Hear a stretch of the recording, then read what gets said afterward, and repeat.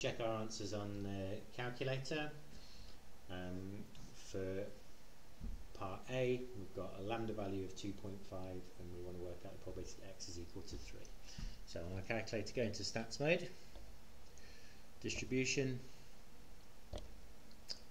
Poisson. You can use PCD every time for these. Set your lambda value for 2.5, that's already done here. And then if we just want the probability that x is equal to 3, set the lower limit and upper limit to be both of them equal to 3, and execute, and we get our answer of 2.138.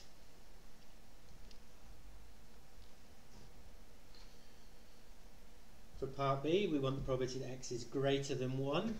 So in discrete terms, that means 2 upwards. So if we set our lower limit to 2, and then set our upper limit to a big number, so just something like 10,000 is fine. Lambda value is still the same, and we get 0.7127. And for example, for part C, we want between 1 and 3, including 3, but not including 1. So again, you need to just be careful with the inequalities and make sure that you think about your limits. So this is essentially between 2 and 3 inclusive, and when you put your limits in, it's the inclusive values that you need to put in. So it's basically between 2 and 3, and still a lambda value of 2.5.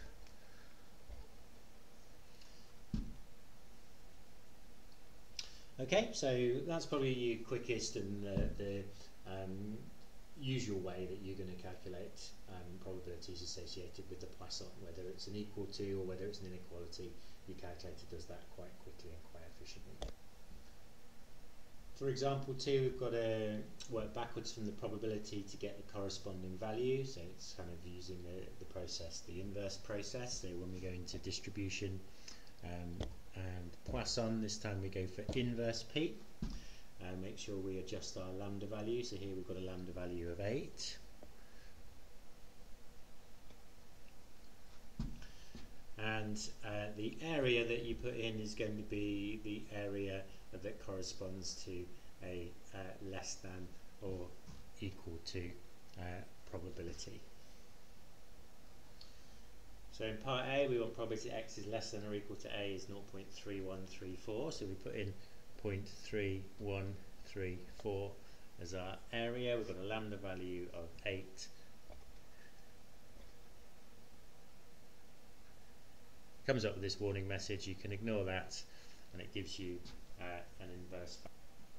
Now this is where you need to be careful. That 7 isn't necessarily our answer. That probably won't be. Just gives us a ballpark figure of where our answer is. So what we now need to do is go back to the ordinary Poisson.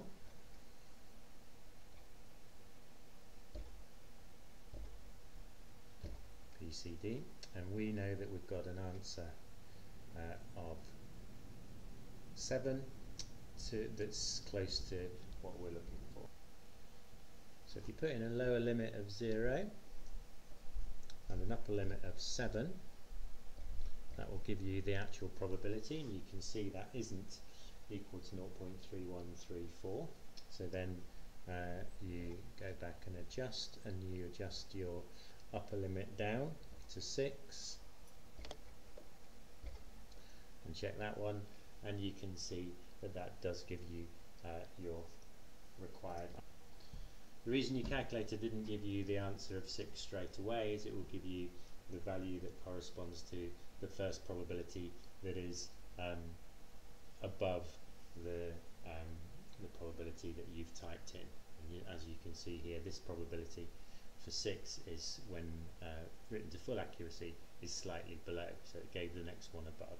So the inverse facility on your calculator just gives you a ballpark figure of where to look. And normally you'll need to adjust 1 down to get your answer. So A is in fact equal to 6.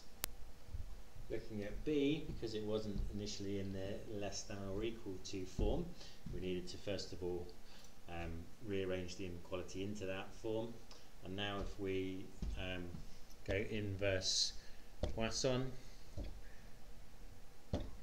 and we check our area 0.0996 and our lambda value is 8 as before, then the ballpark figure that it gives us this time is 4. Now we need to go back and check using the Poisson in the other direction.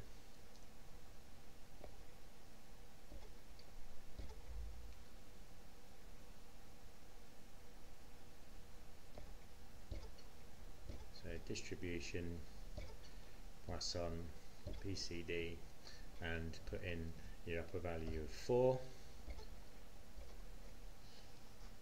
That does give us 0.0996. Okay, and it's slightly above, so therefore we're okay here. So b minus 1 is equal to 4, and hence b is equal to 5. If that had been slightly below, then it would have given us the next value up above. It would have given us b minus 1 is equal to 5. So you've got to just play around with it a little bit and make sure you check it forwards before you confirm your final answer. And for example C, so again you need to first rearrange your inequality to make sure that you've written it into an equivalent statement in the less than or equal to form. Once you've got it into the less than or equal to form, then on your calculator you can look up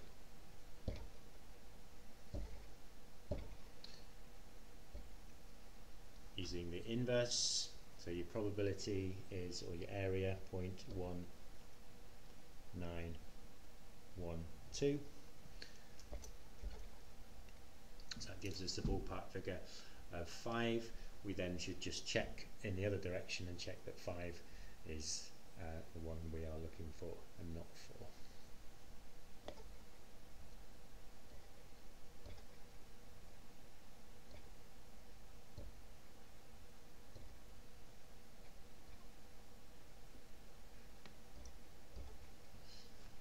Okay, and that gives us a probability of 0.1912, and that is slightly above, so C is equal to 5.